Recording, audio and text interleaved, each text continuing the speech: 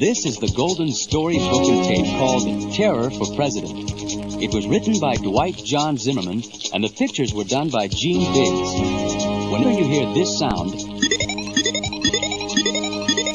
you'll know it's time to turn the page. After you've listened to the story, you can turn the tape over and record your own story on side 2. Are you ready? Find the picture of Ace McCloud giving orders to the Centurions. Okay, Centurions, there's our last target, said Ace McCloud. Jake, you hit those fake traumatizer guards on the land. Max, you knock out the bunker by sea. I'll take care of those imitation doom drones in the air. Roger, mate, said Jake Rockwell, dashing forward in his Fire Force assault weapon system. Too bad this bunker isn't Doc Terror's real base. Do you think after the beating we gave him last time, we'll ever see him or Hacker again? Affirmative, said Max Ray. Doc Terror won't rest until he's overthrown the World Council. That's why we can't rest either. We're doomed, moaned Hacker, Doc Terror's assistant from his hiding place. The Centurions look unbeatable. But Hacker was not the only observer. Crystal Cave, operator of the Centurion space station Skyvault, was monitoring the training. With her was their mascot, Lucy the orangutan. Well done, Centurions. You finished in record time, said Crystal. Cried Lucy in agreement. Then how about a reward? Some good old-fashioned R&R, asked Ace. Ace, you always think of rest and recreation, said Crystal. Okay, but first we'll do some of my R&R, rearming and rechecking the assault weapon systems. And she beamed the Centurions up to Skyvault.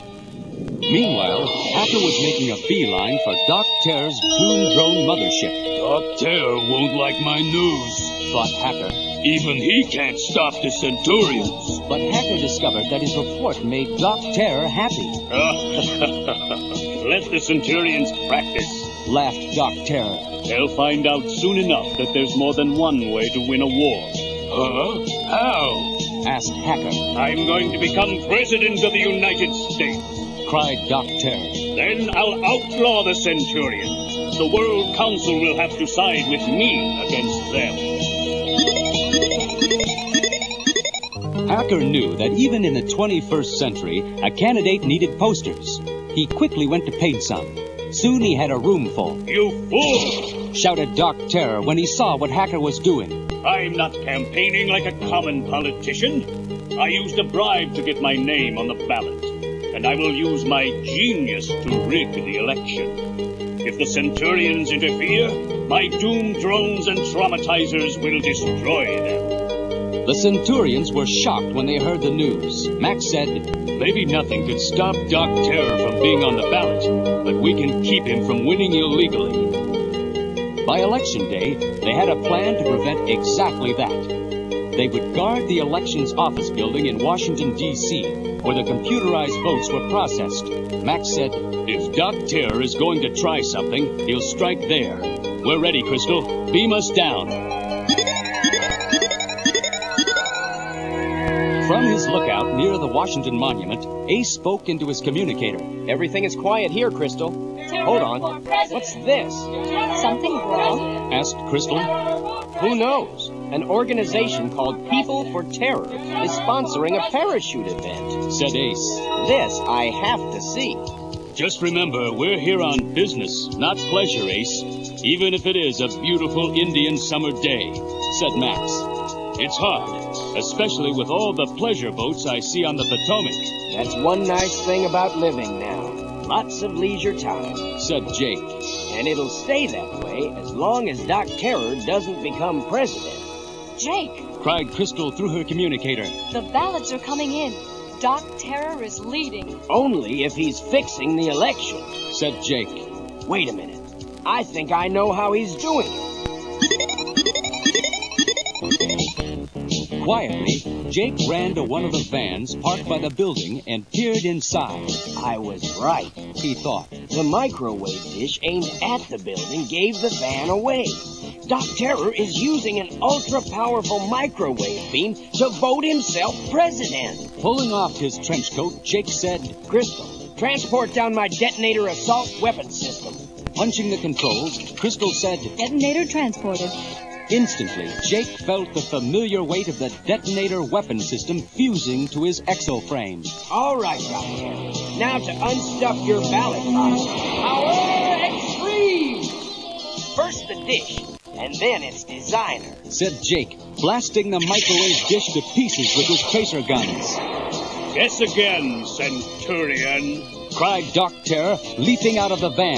I knew you'd try to stop me. This time you will discover what it's like to be on the losing side. Traumatizers, doom drones, attack, repeat, attack. The pleasure boats on the Potomac River suddenly dropped their disguises, revealing an invasion fleet of traumatizers. I thought there was something fishy about those boats, said Max as he tore off his trench coat. Crystal, it's sink or swim time here on the river. I read you, Max. One heavy-duty ship sinker is on the way, said Crystal. Stand by for your depth charger assault weapon system. As Max jumped into the river, he felt the depth charger fuse to his exoframe.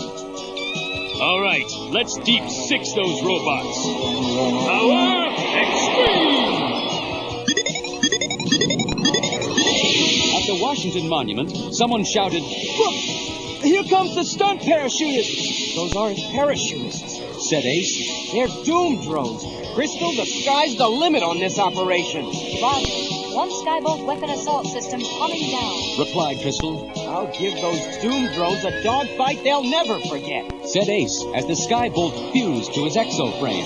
Power extreme! My freeze ray will take some fire out of this firefight, said Jake as he drove straight into the middle of the traumatizer ranks. Unless I can immobilize these traumatizers fast, Doc Terror will have the time he needs to win the election.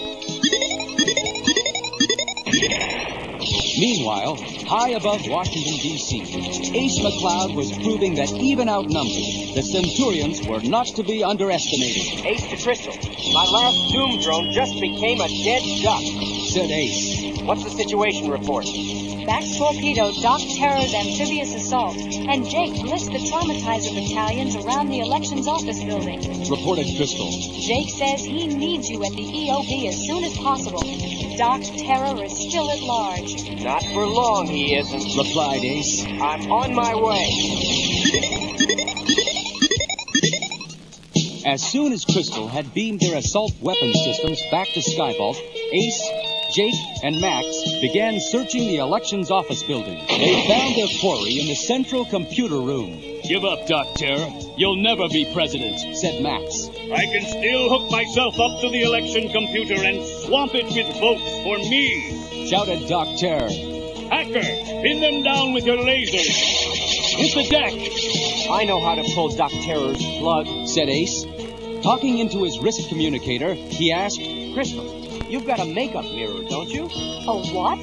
cried Crystal. Of course I do, but why? No time to explain, replied Ace. Beam it to me, pronto.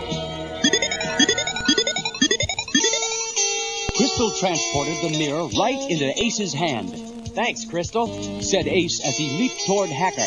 Now let's see how good a reflection I can make on Doc Terror. You've sealed your doom, Centurion, cried Hacker. Maybe, and maybe not, said Ace as he caught Hacker's laser beam in Crystal's mirror and bounced it back at Doc Terror. Ace's deflected laser beam was a perfect shot. The beam sliced through Doc Terror's connection to the election computer. He leapt back in rage and pain. Sorry to cut you off like that, Doc, but that line's already busy taking in the real vote, said Ace. You Centurions may have stopped my plan, but you'll never catch me, cried Doc Terror. Hacker, slow them down. Hacker aimed his lasers at the ceiling, cutting out huge chunks that cascaded down between the Centurions and their foes. Look out! Quick! Out the front door! Cried Max. Maybe we can still catch them. But when the Centurions emerged from the building, they discovered that they were too late. We were so close, grumbled Ace. At least Doc Terror won't be president. Said Jake. And with the damage we did to his forces, it should be a long time before we hear from him again. Later, up in Skyvault, the Centurions made their report. Ace paused as he finished, then added, I guess you could say that Doc Terror came within an ace of becoming our next president. Crystal glanced at him, and Riley replied, I prefer to think that he was defeated at the polls.